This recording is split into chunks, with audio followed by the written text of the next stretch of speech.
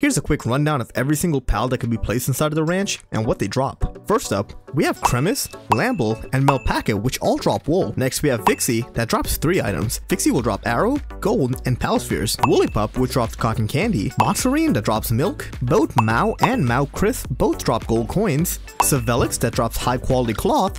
Flamble, that drops flame organs. Chicky P, that drops eggs. Capper T, that drops red berries. And lastly we have Beegar, that drops honey.